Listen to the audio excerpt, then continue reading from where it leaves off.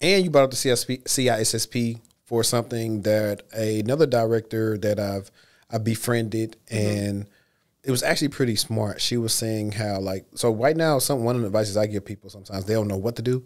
I do say, go check out that Coursera course because it gets you all the domains and simplifies it for you. Kind of gives you enough information to figure out what domain you may want to specialize in. Yeah. And she was like, you know, another thing people can do is just they can go look at the domains for the CSSP. That and other professional certifications. That is, so for me, I start people with the foundational knowledge that they need to pass Security Plus because it's instrumental.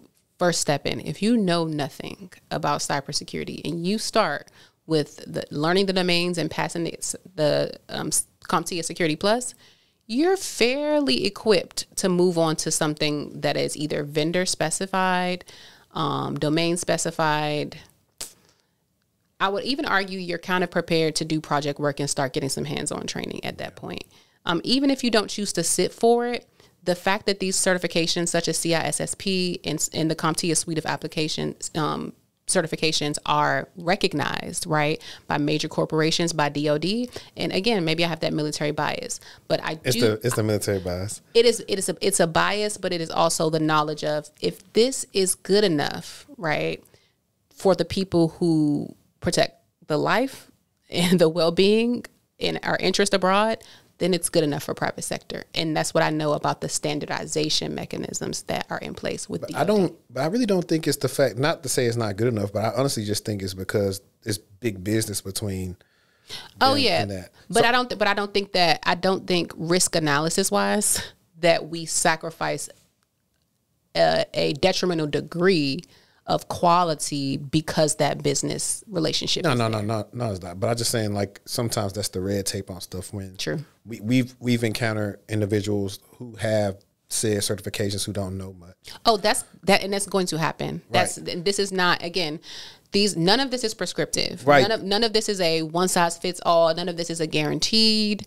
None of this is a one-stop shop. These are just pathways and entry points and opportunities that someone could use to potentially find their way. Because again, you could get started, you could ace all of those exams and decide that you want nothing to do with cybersecurity. Yeah, exactly. So that's why I'm not heavy on a lot of certs early on. I'll say, okay, you want to get Security Plus, cool. I specifically say if you want to do government work, like go ahead and get them government type of CompTIA certifications, because of course you're not going to get past stuff without having it because they're going to be requirements. But other people I may say get something that's like foundational. I also endorse Josh Matacor's Level Careers course because it gives them some hands-on skills. And in the private sector, like, where you have, it's a whole different type of like clusterfuck. You have people, hiring managers that actually just want some people that's passionate and they'll bring them in. Then you got the people who they might have a lean team. They don't really have time to really train anybody. So they're looking for somebody that's either did some labs or has some hands-on experience and can answer some of their scenario hypothetical questions. Yes. And so you do, like you said, it's not a one-size-fit-all thing. But I do think that regardless of the path that you take, that level of requirement of being qualified is that level. No, I agree. Yeah, I sit with people who have no degrees. And I have a liberal arts degree, but I have a degree. I sit with people who have none. I sit with people who have no professional certifications. Right. I sit with people who have tons of them that personally, you know, myself or my manager don't really care about necessarily. So it really becomes about, to your point, like, can you do the work and can you communicate that you can do the work? Right. And ultimately, that's what it comes down to. But I would never advise someone to try to shoot from the hip if they're really trying to be strategic about what they're doing, which is why I do lean a bit towards the professional certifications. And not that you have to, like, I don't recommend people get A+, Network Plus, Security Plus.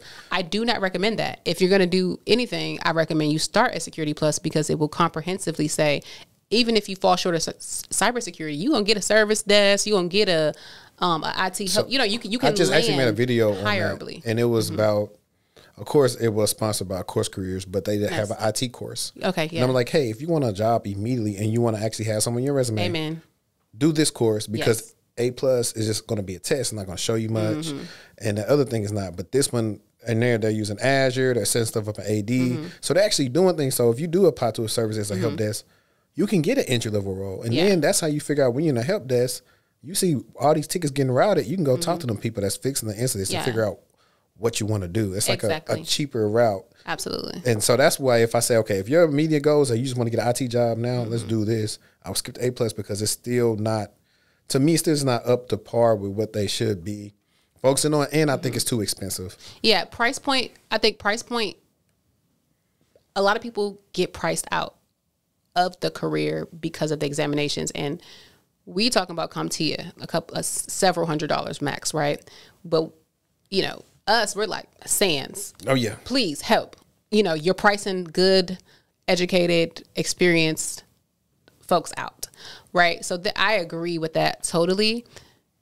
But I do think there's a lot of available resources and content that do come with the examination. So like you can finesse it. Like me personally, I don't teach any professional certification without labs. So while I don't necessarily advise most of my students sit for CompTIA A+ unless you really feel like you need to, because again, this is your choice, there are still labs offered with CompTIA A+. It was a guy, I'm in this Black IT group on Facebook. He asked the group about, it was a guy or woman. They was about to pay $4,000 to do some A+ some boot camp. I was like, that's a waste of money.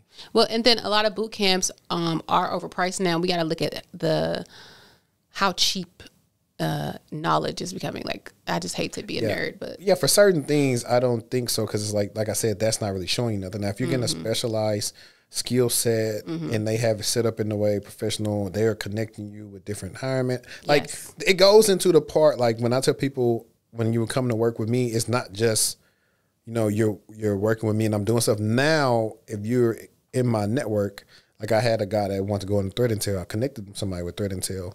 So if it's other things, okay, you want to do detection engineering? Okay, cool. My friend right here does detection engineering. Oh, you want to do IR? Cool. Oh, you want to do DLP? I got somebody, like, so is now outside of what the stuff I'm showing you, now I can connect you directly to a person who can show you what they do on a day to day. And those are some of the things, like when we're growing up, I was feeling out people are paying these monies for getting these certain rooms. That's sometimes the thing that you got to look at long term is like just being connected to somebody, the degrees of separation between you and somebody else that could actually help you. Yeah. Pretty much probably get that dream job or whatever you want to do in your career.